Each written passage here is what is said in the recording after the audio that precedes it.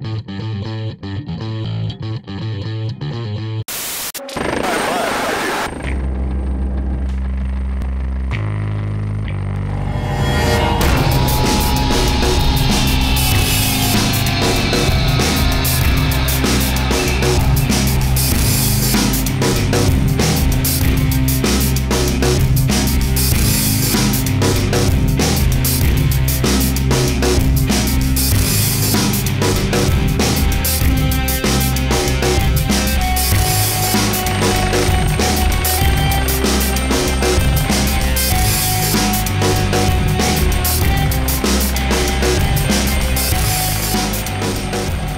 name is Tony Campbell. I'm Chief Crewman here at Portland and I operate as a winch operator. I've been flying for 23 years with a Coastguard helicopter, started at Lyon-Solent and came here to Portland. When we get a shout, the scramble goes in the building. It's my responsibility to go and pick up the phone, speak to the Coastguard, find out the details, where it is, what it is, how far it is, and I will then liaise with the captain of the aircraft. We'll decide, do we need more fuel, can we go. They'll have a look at the weather, we'll have a quick discussion on what we're going to do. I will then come out to the aircraft, give the coordinates to the non-flying pilot who will put it into the system, and then we'll take off and go.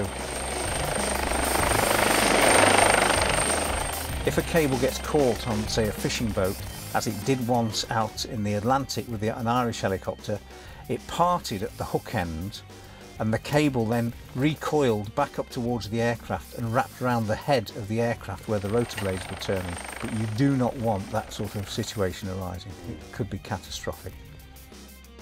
If we go to a tall yacht or a fishing boat that's got lots of obstructions on board, we've got a technique that we use which is called the high line.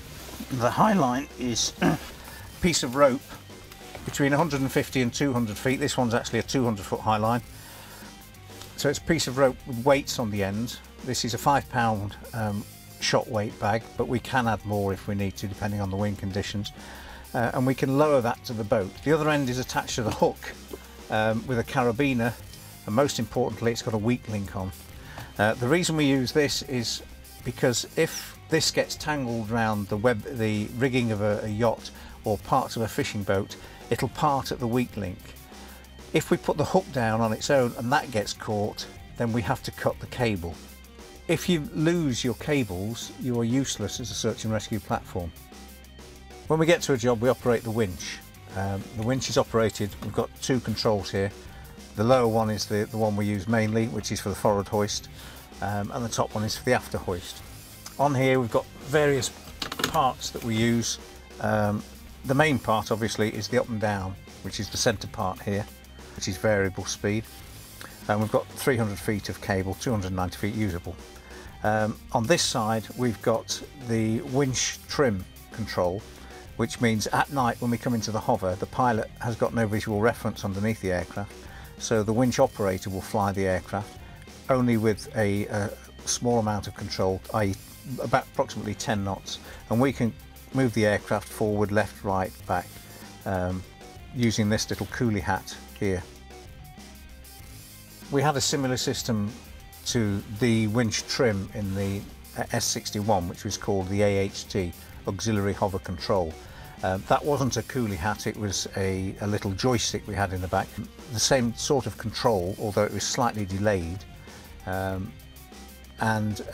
We used that on quite a few occasions. In fact, on one occasion with a Yacht C out in the English Channel with two Belgian chaps on board that had been sending up flares and had been sighted by another vessel, and it had actually rolled 360 degrees. The two men on board thankfully were lashed to the boat. I was controlling in the back of the aircraft as winch operator, Roy was the winch man, and when we got there we found the yacht was moving up and down considerably, 50 or 60 foot waves with broken waters as well, and it was quite frightening when we got there.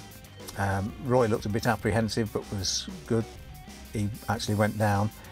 We had 3 or 4 attempts to get the high line on, but unfortunately the first time they tied it around the waist thinking we were going to pull them off with that. When we got them then to start pulling the high line and we put Roy on, unfortunately the first high line snapped because of the sea conditions, and we tried again. The second high line snapped, and then Roy went down with what we call a mini high line. So we had a high line in his pocket, a shorter version. He got that on board, and then managed to get on board to get these people off. We got the first one off, and then Roy came off with the second one. But throughout, the waves were breaking all the time, and it was big troughs and peaks. We did manage to get them off, but that was in horrific conditions.